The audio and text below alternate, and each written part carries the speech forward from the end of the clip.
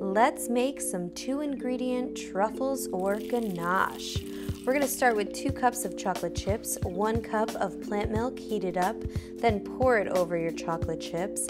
And then the most important part is to whisk, whisk, whisk until you can't whisk anymore. Then you can pour it directly over a cookie base and allow it to chill for a ganache layer, or place it into a bowl, allow it to chill for a few hours to make some truffles. Then you can just smooth the balls out between your 2 hands, directly place it into some chopped nuts, cocoa powder, or coconut, allow it to chill, and you have these delicious, easy, fantastical truffles. Enjoy.